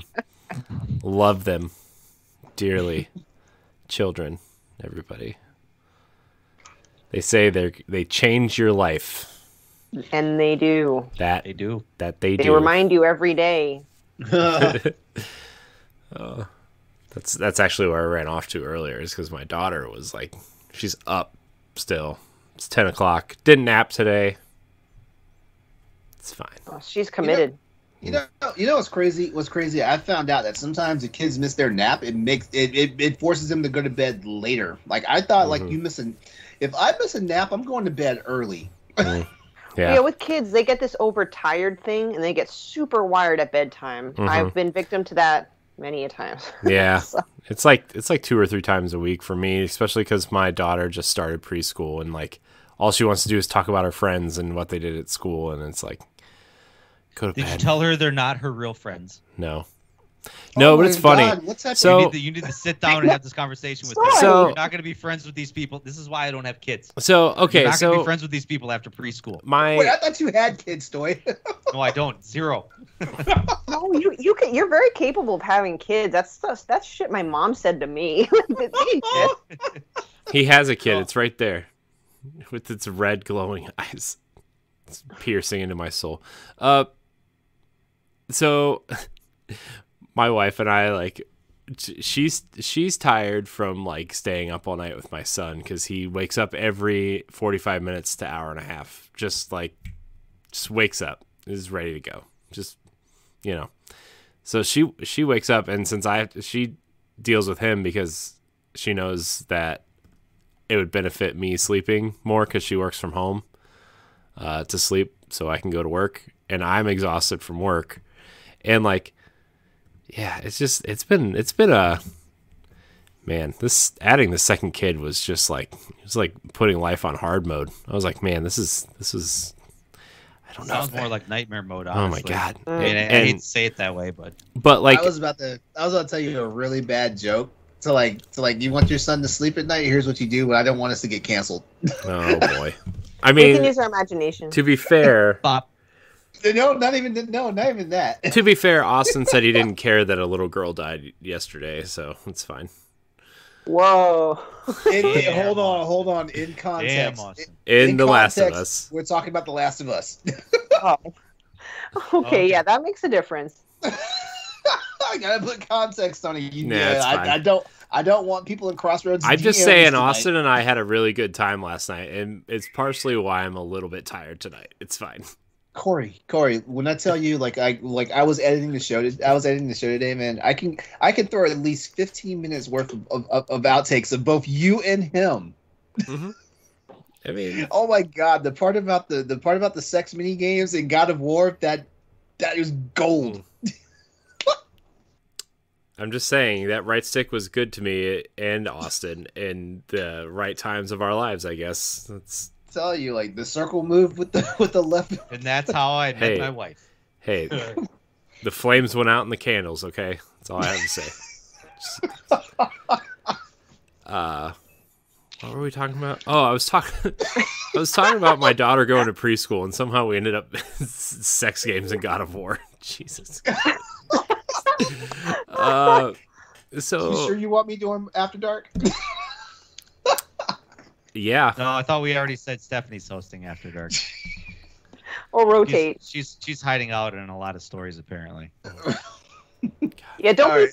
fooled by this innocent facade. Oh, nobody Nope. nobody is. Nobody is. All right, It's the innocent Corey. ones you have to be the most scared of. That's what I hear. All right, so your daughter has friends. Yeah, Yes. so my No, she doesn't. my wife and I just laugh because this one there's 2 kids in her class that have the same first name, so they call them by their first and last name. And like, God, am I gonna get in trouble for saying some kid's name on this show? Because it's really funny. Just give him a fake name. I mean, if you say like, I can't give him. Sarah B has lupus. Or You know what? something like that. That would be No, violation. you know of what? HIPAA. Fuck it. This kid's parents don't listen. It's fine. She says this kid's name in like one syllable, and she's like, "I play with Lucas Bravo. His name is Lucas Bravo." And it's like, No, it ain't. it is. Stupid name. But she says it. She says all of her friends' name is like one Bravo? syllable. Like Outta here. it's. Is he a cartoon character? I mean, he's Johnny Bravo's cousin. Okay, you know what? The more I hear Snoid. Okay. Has anybody here seen that movie Due Date with Robert Downey Jr.? and Zach Yes! Galifianakis. Yes. You remember when that kid was fucking with Robert Downey Jr. and he punched him in the stomach, and Yeah. he immediately like covered his mouth and just sat him down on the couch. That story. And the sad part is like Robert Downey Jr. He even warned the kid. He's like, "You got one more time, I'll put hands on you." That was the line. He's like, "You got one more time, I'll put hands on you." Accurate. That's fair. Gave him a warning. I watched the Always Sunny in Philadelphia clip where Mac and Charlie go beat up a bunch of kids in this neighborhood. And we're talking like holding them by their necks and slamming them down to the ground. And there's a clip on YouTube where they're playing the Doom music at the same time. No. I watched that clip pretty religiously. Wow. And you're a high school soccer coach. Yes, I am. I teach kids. You're probably the coach that's encouraging the goalie to drop kick strikers when they approach. No, actually, one of my kids last night at the soccer game, he got a yellow card because he cleaned this kid out. And honestly, the kid deserved it. He really deserved it. So like he had to get subbed off the field. Once you get a yellow card in high school, you got to get taken off the field. So I gave the kid a high five. I was like, he had it coming. And the kid laughed at me. He's like, "Can I go back in?" And I was like, "Yeah, go back in." Wow. Sometimes they deserve it. I mean, it's just one of those things. I'm sorry. Like if you're gonna act like a bitch, you're gonna get hit like a bitch. Like it's just one of those things. I'm so glad Stoy is here tonight. I gotta come to one of Stoy's soccer games. I have to. Yeah, no kidding. Oh, that's hilarious. It's entertaining to say the least. Wow. I'm fine. I'm mostly fine. I'm not like when I. You're not a psychopath. No, I'm not because like, listen. There's a lot of things you can't control in this world, and like, but like, I'll be vocal about something, and then I'll kind of maybe laugh it off, like whatever. So like, but when I used to coach girls, actually, and this is an interesting dynamic because people always ask me like, oh, who do you like coaching, boys or girls more? And I say girls more because girls get angry as fuck. Girls are mean to each other. Like if I'm coaching in a game and I sub a girl out, and she's like, "Coach, I want to slap that. I want to hit that girl so hard." And I was like, "All right, go in there and do it." And they do it. They do it, and they feel immediately better afterwards. And it's like squashing the beef, basically. That's it.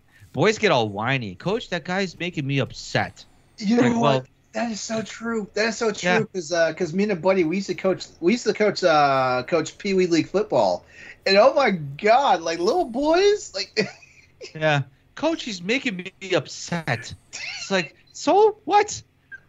Like, girls are just like, "Coach, I'm gonna hit that girl." Like all right, you want to see a difference between like boys and girls sports? Like look at basketball. Like oh yeah. Look at basketball, like young kids, like boys basketball teams, completely different dynamic from girls basketball teams. I'm gonna tell you, women's and men's soccer, completely different. A guy gets hit, he's flopping on the ground like he's a dead fish, acting like the world's ending. You see the girl get knocked down, the girl gets knocked down. She gets up with this rage in her eyes. She runs down that girl that hit her, and she slam tackles her, throws her up in the air, slams her down to the ground. Referee's like, "All right, chill." Blows the whistle, chill. Oh, Stoy, I'm gonna send you a meme. Okay, cool. But like, yeah, that's literally the difference. That's why sometimes I like watching women's soccer because, there's no flopping, there's no whining. Girls get up and play. That's what they're there for. And yeah, they That's what we do. That's what they do. It's what they do. And I encourage it fully, 100%. That's the major difference between men and women. That's also why when men get sick, they automatically have the man flu. They can have like the 24-hour sniffles, and it's the man flu. Listen, that's because their testosterone levels are so low that they're unable to function. Okay, that's the physiological reason why men get sicker. Men need high levels of testosterone to function. Just saying. Wait, so we got this all from? Okay, so what happened to this Bravo kid?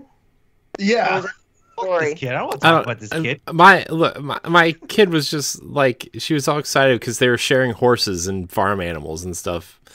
And like it's just funny because like the kid's name is funny. That's all. Oh, this is so wholesome, and we just got through talking about kids beating the fuck out of each other. I know.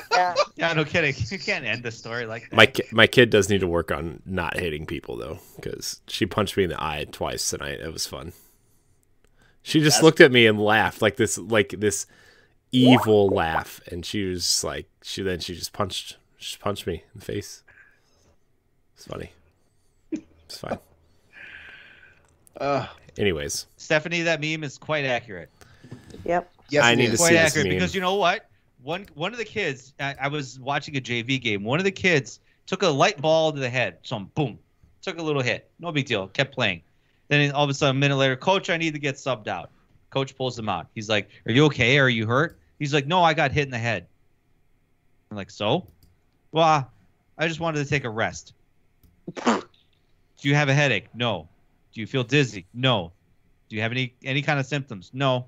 I just got hit in the head." Like, what? Oh, boo. This is why I need to go to one of Stoy's games that he coaches, because like I would just live. I would know that there's some shenanigans going on. If like that forehead vein that like everybody gets when they're super pissed off. Yeah.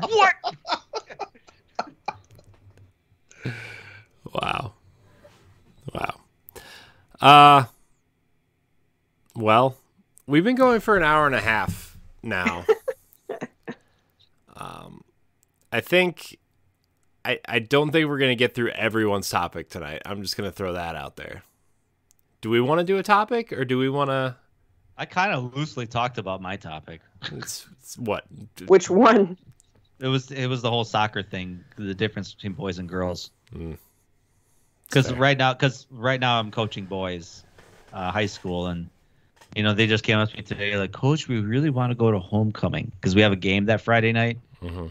And I'm like, man, I could give a fuck about homecoming when I was a kid, but it's different nowadays, especially now with kind of the way things are. And one of our kids just got pulled for COVID protocols and stuff, so that pissed everybody off. So we all took a picture.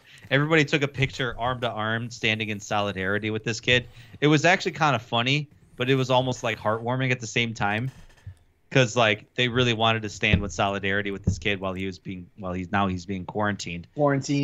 Yeah. So, I got to post a picture actually to our group, but yeah, like, I mean, that's the life I'm living right now, where it's literally like hours a day, like 5 days a week. Basically, I'm invested in this, and it's like a lot of times I want to be that mean asshole coach, but I'm kind of just having more fun with it now, where I'm like, if the kids are having fun, I guess I'm more having fun, and you just got to kind of let things go after a while. And I just want the kids to have fun right now. Hey, Stoy, I gotta ask you a question. As a coach, do you have that moment? And you know the moment I'm talking about. That moment where you literally get up on the wrong side of the bed, and it is your job to just like make everybody's life miserable for the rest of the day.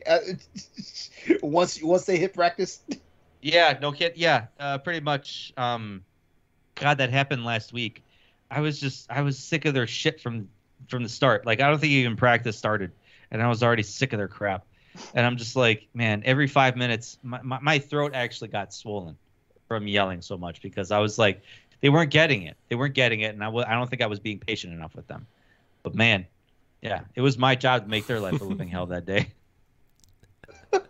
Oh man. Yeah. That doesn't happen that often. I'm gonna admit that doesn't happen that often, because, I understand high school kids have a lot of interests, and their brains a lot of times are somewhere else. It's fair. Far away. Definitely Very not far on what they're away. doing at that moment. Yep. Like, I'll explain the rules of the game, and guarantee you there's at least one stupid question to say, "Coach, what was that again?" I'm like, "I just told you 2 seconds ago." My name is Coach Stoy, and I am sick of your shit, Adam. Yes. Now go play. I don't know what I'm doing.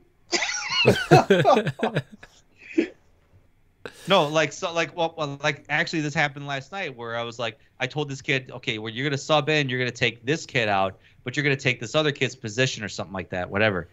And like, he subbed someone else out. I look to the bench and I see this kid standing there. I'm like, what the hell are you doing here? He's like, I don't know. He told me to come out. I was like, no, he didn't. He was like, no, yeah, that's what he told me. I was like, the son of a bitch. Kids are stupid.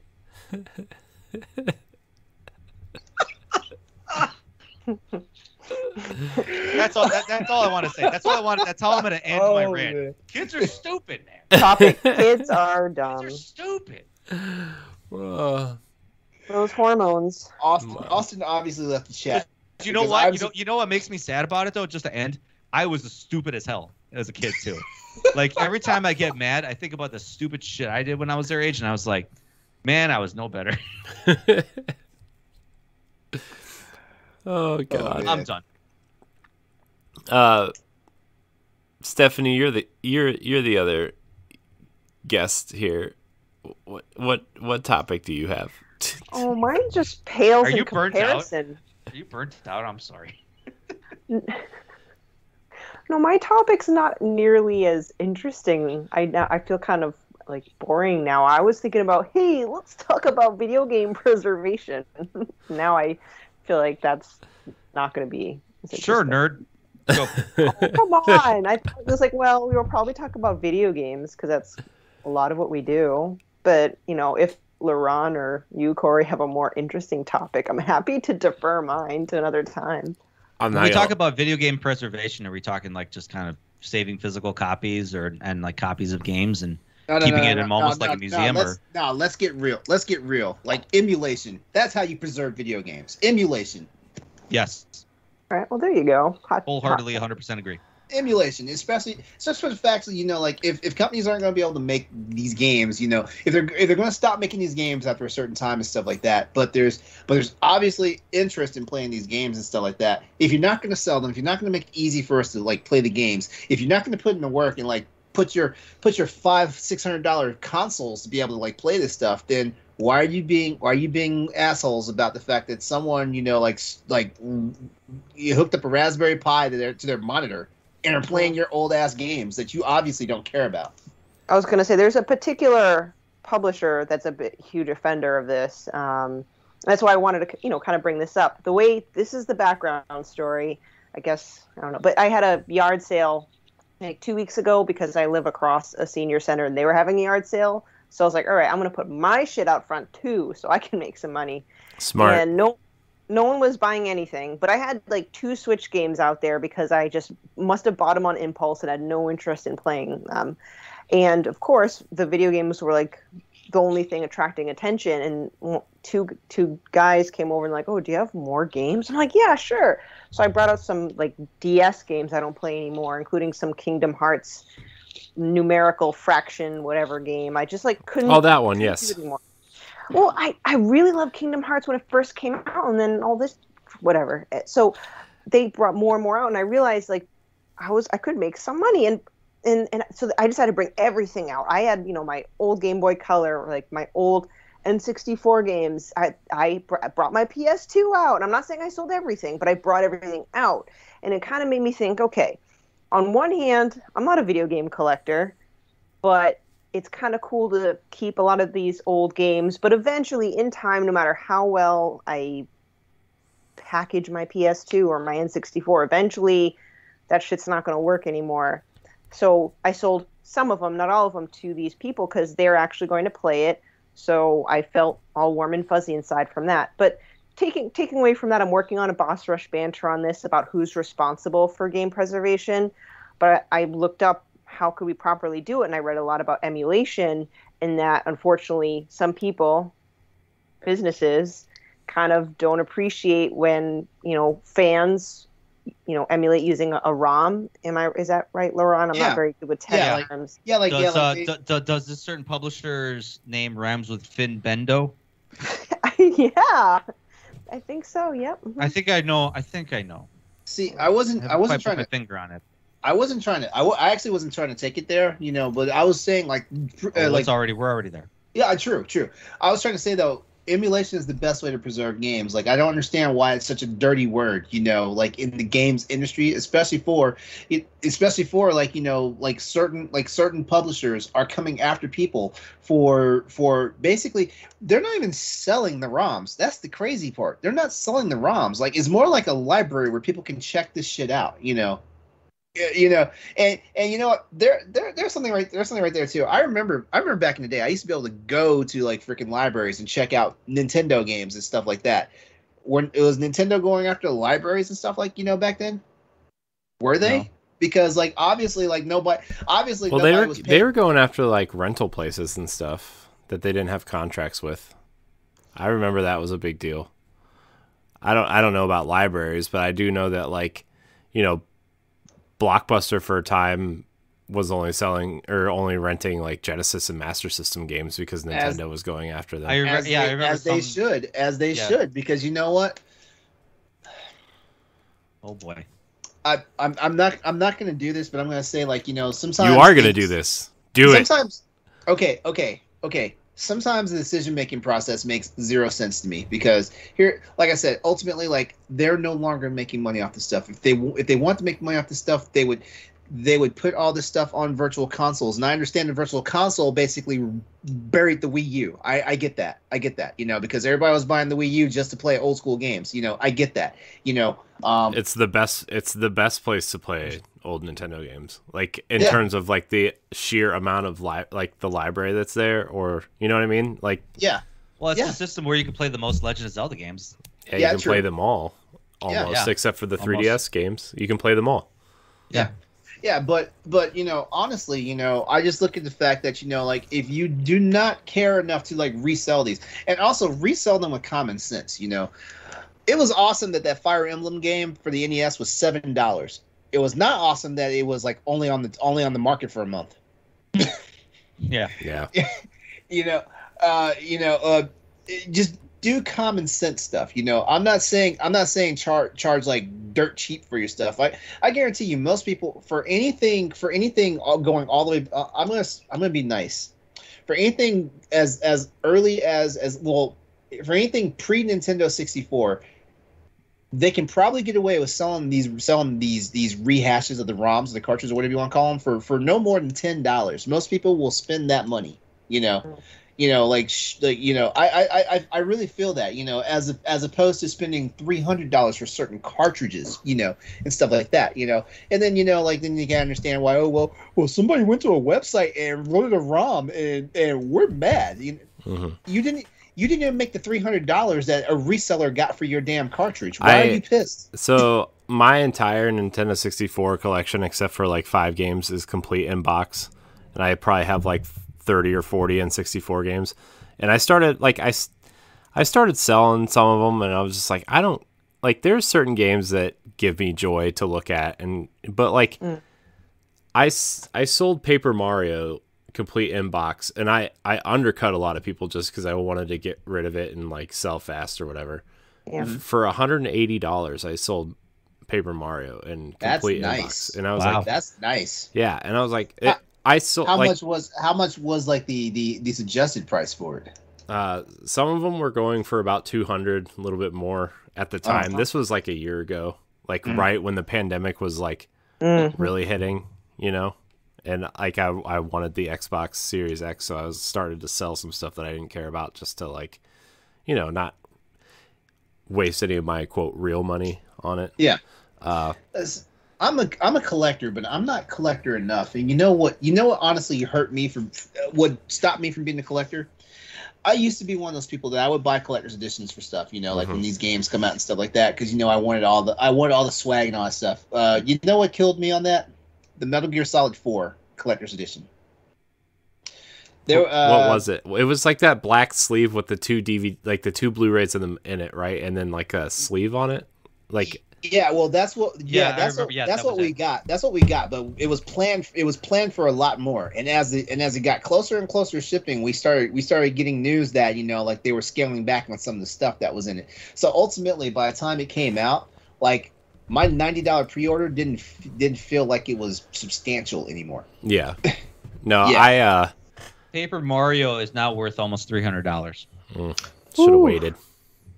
It's yeah. fine. So like I'm a collector, but I'm not collector enough. Like Corey, you know, you're one of the main reasons why, like, and I'm not saying this in a bad way or anything. You're one of the main reasons why I finally loosened up and I buy more digital stuff now than I buy physical. Yeah, Lame. The thing Lame.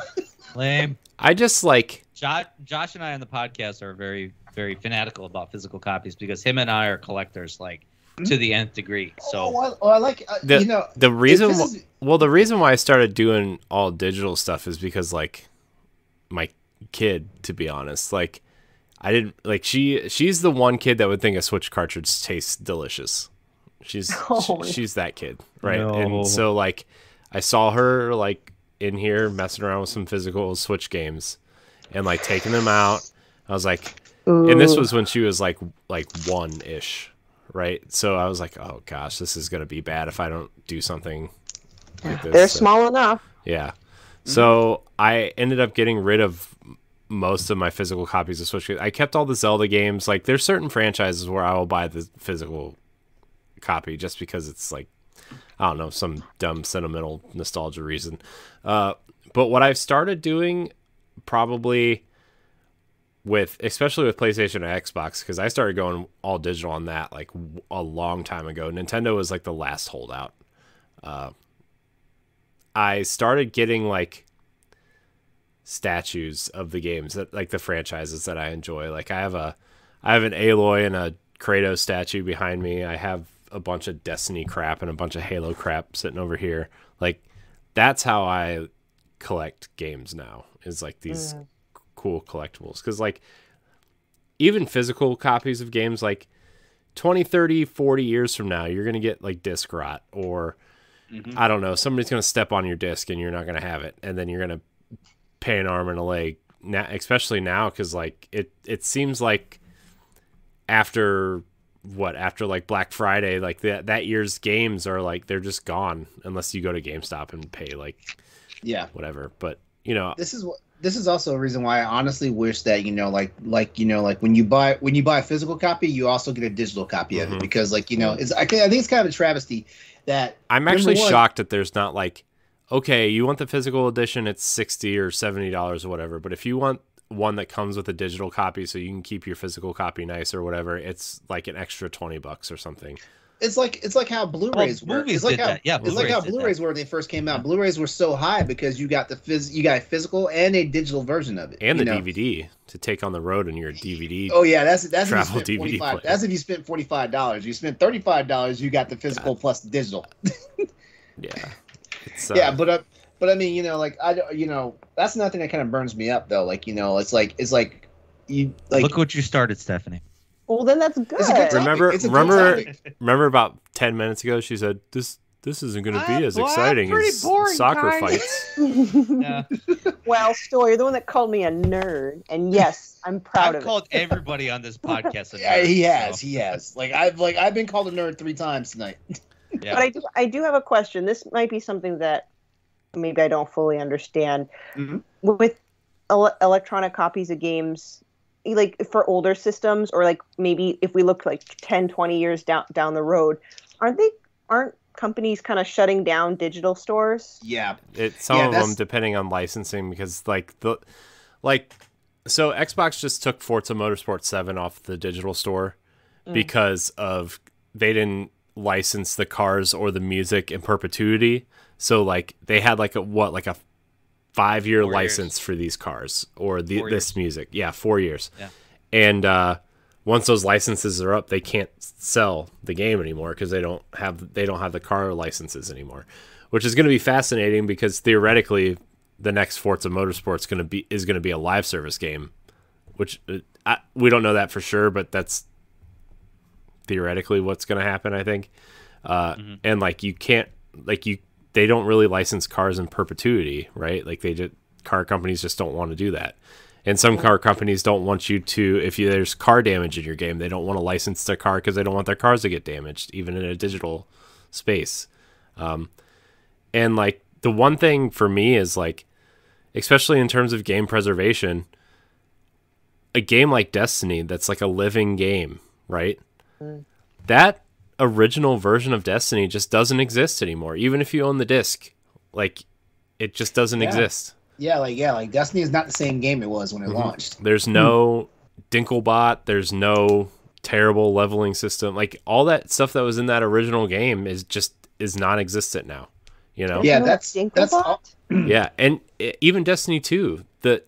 If you loaded up Destiny 2 right now, the game that you start playing as a new character is not the same game that you start as a new character when the game launched. That original campaign in Destiny 2 is just not in the game anymore. They just took the whole thing out. Really? Yeah. I did not know that. The base vanilla campaign is not even in Destiny 2 anymore. So if you want to play the Red War campaign, you just can't play it anymore. You have to watch a YouTube video on it because it's just not there. Oh. And that's like a really interesting part of game preservation that I don't know if people really think about yet, is like pre-patched games, live service games, that kind of thing. Like what happens to those versions of the game, you know? Mm-hmm. It's just kind of sad, you know? And forever. I mean, the reason why they took that stuff out of Destiny, they changed engines and made engine upgrades and stuff, and they only had time to move certain assets over because of the pandemic and everything, and they had to cut content before the. Eventually, it's all going to be back, I think, at some point. But right now, it's like, well, there's whole locations you can't go to. There's whole planets you can't visit anymore in Destiny because just things happen. You know, I don't know, but I think that's the interesting part of preservation that we haven't gotten to yet. So, I don't know. It's fascinating. Yeah, that was a wonderful topic, Stephanie. Yeah. What a big topic. Yeah, I just thought about it, and like for example, like with my DS and a couple of games I purchased online, like I kind of wonder when there will be a day where maybe that will be shut down, and does that mean I'll lose all those copies, and at least or until the device dies then? Mm-hmm. And I mean, you look at the Wii. You look at the Wii, like the Wii store is gone. Like if you didn't download those games before the Wii store shut down, you just don't have those games anymore. You can't even go download them anymore. Yeah. Exactly. So that's why I'm like also thinking, just real quick, do ports, even remakes or remasters, is that considered like a appropriate way to preserve games or not? But I think so, because like when you think about it, each passing generation wants to have a good experience with it. Because, you know, if you tell someone to play Silent Hill 2 right now, it's going to be pretty janky. Or the original Resident Evil. Yeah. Real janky. So that's why you have a Resident Evil 2 remake for newer audiences. Mm-hmm. And that gets people interested, maybe even going back to play the original game. Yeah, so. I think the remake stuff, especially for Final Fantasy VII and Resident Evil 2, remakes like that, is like, it's how you remember those old games, like how your mind wanted it to look back then. I feel like it really captures the spirit of those games while giving it like the modern, modern feel and stuff. Which I think is it. And you can still go back to the old games if you want to. I would really like them to just like. I'm kind of surprised actually that like Final Fantasy VII didn't just come with a version of the PS1 Final Fantasy VII. I think that would have been like a neat touch. Are you playing with your doll, Stoy? Is this what I'm watching right now? Is we're having a nice, serious conversation about that probably game doesn't preservation. Look good. That's not a good hand raise. I don't God. That down. God. No, that is kind of interesting. I almost wish games would do that, where they would give you like the vanilla version. Like Resident Evil 2 remake would have been cool, but I can almost like understand, and I think a lot of the reason maybe why emulation doesn't work for the major publishers, it could be licensing and trademark. We're talking like development teams that maybe trademarked the game and they don't have the rights. The companies don't have the rights to it. I mean, that's why I know there's a moratorium on a lot of that stuff. So like I think like 20 or 30 years. So that's why these retro systems can actually sell retro systems. So like you can actually buy a retro Nintendo system, from a third party company, or like a Super Nintendo system, whatever, because it's like something with the moratorium of the licensing. So, and I mean that's why it's so hard to license the classic Ninja Turtles games, is because like the licensing for those old Ninja Turtles games exists in like 4 or 5 different places. You know, the music in those games exists with one company. The game the game publishing exists with Konami. The license to those old games exists with like RIM or something, IRM. And it's like, well, we're just never going to get Turtles in Time or Hyperstone Heist or those NES games. Like, we're just never going to get those games again. And it sucks because, you know, that's why you go physical. I have all those games. I have all those games physically. That is true. That's the number one game argument. Preservation. It's game preservation at its finest. I also replaced. It becomes a problem when you're sitting here saying you want an inbox copy of Hyperstone Heist, and then when you find out how much an inbox copy of Hyperstone Heist is, it's going to piss you off because it's like... It doesn't piss me off because it's in my basement right now. Well, it doesn't piss me off either because I have it too. But like, if you didn't have it, but you're like, oh man, I really want to play that game again, you find out it's like $300. Yeah. That's the nature. That's the nature of the beast, and you know, a lot of people have to straddle that line because they're purists out there. You know, like they're purists out there. They want the physical copy, but they also want to play the game. So you know, like they have to figure out like where they're willing to, you know, jump through the hoops for it and stuff like that. Yeah. And you know, yeah, I mean, there's pros and cons to like emulation versus physical and physical versus emulation, and you know, just going out there and basically like, you know, wrecking your kid's college fund just so you can play like Super Mario, like the Super Mario All Stars from Super NES. Well, I think the thing too that people are going to start noticing is like, I mean, we kind of already touched on it, but like cartridge-based games they're easier to fix than, like, the systems are easier to fix than disc-based systems or even digital systems. Like, you think about the NES, like, I replaced the pins in the NES and put a new power supply in it, and it works fine. So easy now, yeah. It works fine. It's like easy now, yeah. Yeah, it works better than the day I got it. Like, literally better than the day I got it because you had to like slam the cartridge in and blow in it and stuff. And now I don't have to blow in the cartridge anymore. I miss the simple days of 80s and early 90s electronics. Like, we shoot. Like I'm an IT guy and I build computers and some of the crap I go through just to some of the crap I went through just to breathe like a few months extra life into my PlayStation 3 is ridiculous. But like you look at the Wii, like the Wii U is an example of something that I've been thinking about recently because I got it on launch day, but that console is approaching 10 years old. That tablet isn't going to last forever, right? That touchscreen is. You probably have stuck pixels in it right now, don't you? I don't know. I haven't really turned it on in a while. You know, like I've turned it on once because like I wanted to play Wind Waker, but I played it with the Wii U Pro controller. I didn't play it with the tablet. But like, yeah, I mean, that tablet's gonna die before the console does. Because I know the other day I turned on my PS Vita and I found the stuck pixel and I about had a fit. No. Or even the Switch. One day you're not going to be able to play that console undocked because that screen's going to die. Yeah. And it's just like, man, it's sad to think about like the one company that everybody has so much nostalgia for, like the newer consoles from them are just gonna like be useless. Well, yeah, I think that's where third-party companies will kind of take the reins. Yeah. You know, and start building some retro systems for those. I'm currently waiting on my Polymega system. I think supposed to play Sega Saturn, Sega CD games, and PlayStation games. I've seen those. Yeah, that was a big. I pre-ordered that like last year. That was a big deal because Sega Saturn is like notoriously hard to emulate. Yeah. So I'm pretty excited for that. So that, I mean, hopefully that should be arriving at my door sometime next month. But how much? And then we got the Dreamcast where all you had to do was like put the Bleemcast disc in, and then you could play anything you wanted. Right? Yeah, pretty much all my friends had that. Ooh. I think that's why that system died. Yeah, it is why that system died. Everybody bought the console and burned all their games. Yeah, right. I'm kidding. Ooh, this thing's $800. Ooh. Dreamcast. Polymega? Wait. Well, I clicked on the bundle. Like, apparently the bundle gets you the NES, the Super NES, and the Super Famicom.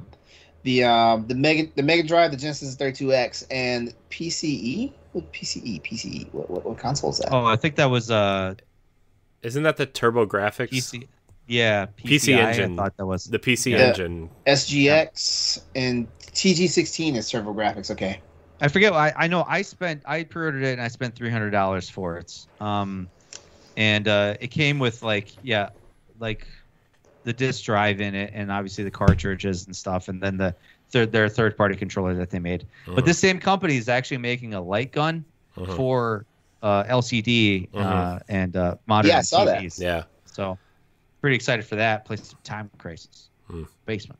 Oh wait, and it'll play the original. Like I see this one's for Super NES. It'll play the original cartridges. Yep. Yeah. Oh. Yeah, that's like their whole thing. I have a Retron 5 that's what I literally use when I want to play retro games. Yeah. With modern technology like save states. Gotcha. You can do on the spot upscaling of graphics. I jailbroke my Vita. Wow. That's how I discovered my stuck pixel because I turned my Vita on. That was your like punishment. I turned my Vita on for like the first time in like You're 2 not years. supposed to do that. Wow. Well, that was a great topic. Yeah, It was. It was a great topic. Yay. Good job, Stephanie. A+. Stephanie bringing that thunder. Nerd. Anyways, I didn't proud say of it this time. I didn't say it this time. No, I'm pretty sure it's a consensus that we're all nerds. It's fine. Yes. Oh yeah. It's fine. We're going to wrap the show, though. I want to thank everybody for watching and or listening to the return of the Boss Rush podcast. Again, I apologize for being kind of tired and under the weather. It's fine. You look like you're gonna fall over, man. I'm not going to lie. You got multiple babies and you're working like crucial jobs. I've been really thinking about just sleeping at my desk. Do it. That's how you lose your job, Corey. No, it's fine. Eh. I don't have a That'll be desk fine. at work, by the way. It's like a shared space. It's gross. But anyways, I want to thank everybody for watching and or listening. If you like the show, please subscribe to the Boss Rush YouTube channel. Or if you listen on Apple Podcasts, leave us a 5-star rating and a nice review. It will really help us out. Stephanie, Stoy, Laron, I appreciate your time. Stoy, where can we find you? Well, you can follow me on Arsenal X, the Boss Rush podcast, where we talk all about Xbox. And you can follow me at EXPcast. That's my other flagship podcast. We record episodes every Monday and Thursday. And you can follow us on Facebook, Twitter, and Instagram at EXPcast. Nice. Stephanie, where can we find you? I am on many of the social medias, but I guess you could follow me on Twitter at Klimov_author. And I, as mentioned, I write for Boss Rush, and you'll see me in my articles there. See, I'm too tired. I'm starting to like lose track of how I'm constructing my You sentences. can see me in my articles. in my articles. Yeah, so check them out. Laron. All right. You can catch me every Tuesday night at 8 p.m. Eastern Standard Time on twitch.tv/Xs803 for Crossroads PlayStation Podcast, where I am one of 4 co-hosts on the show, and also Xs803. That's my YouTube channel as well as my gamer tag. So don't forget it. EXODUS803. Nice. You can find me at I am Corey HD on Twitter and Instagram. You can find me hosting Arsenal X, the Xbox podcast. You can find me hosting Tower Casuals, the Destiny podcast. And you can find me doing other things here on this here internet. Thank everybody so much for watching and or listening. And until next time, we love you. Goodbye. Bye. Take Peter care. says bye too. Bye. God, it's so close. It's so close. Those piercing eyes. I'm so uncomfortable.